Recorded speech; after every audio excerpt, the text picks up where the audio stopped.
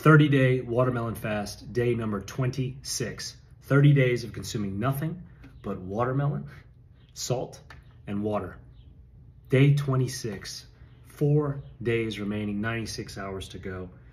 What are we gonna talk about now? Well, again, we've got ripe watermelons. Spring is here. The fruit is definitely now in season. It's hot outside, there's a lot of sun. It's a pretty good thing to have. Big thing that I've noticed, my hair is growing much slowly than normal. I've definitely been able to track that over the past month and see that my hair growth is a lot slower than normal. My hair grows really fast. Also, my fingernails and toenails growing quite slower than normal. Is it attributed to what I'm consuming or what I'm not consuming in the form of the other types of nutrient-dense foods, particularly those from the animal substrate? I would say so, yeah. I'm not getting all those good macronutrients by way of, proteins and fats, and micronutrients by ways of certain minerals, digestive enzymes, and all the good vitamins.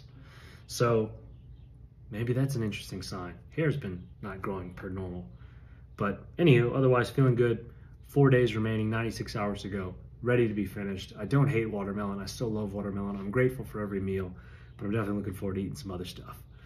30-day watermelon fast, day number 26 in the books. Stay tuned to see what happens next.